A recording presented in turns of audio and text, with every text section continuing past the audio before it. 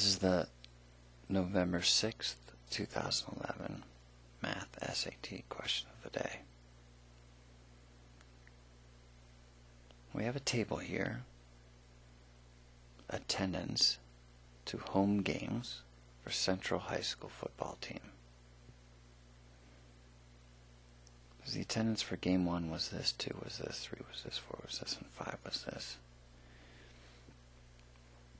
If the median attendance for the 5 games was 456, and no 2 games had the same attendance, what is the greatest possible value for n? Helps here to know what the median of a set of numbers is. Median is the middle value. So if we order these numbers from smallest to largest, or from greatest to smallest, the median is the value in the middle.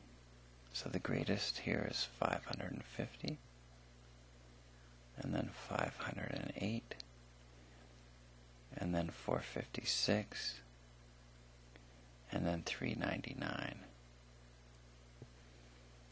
The problem says that this is the median. That means there's 2 values above, and there needs to be 2 values below the median. So remember that median is not necessarily equal to the average. Can sometimes be equal, but not generally speaking equal. So I need to pick a value that's less than the median. Down here is less, but which keeps this ordering. So it turns out I could probably have 455, or I could have anything less than 455. But it says, what's the greatest possible value for n?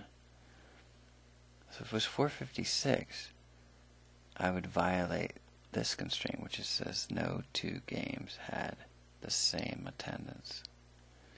So since I can't be 456, and I have to be as great as possible, the answer is B, 455.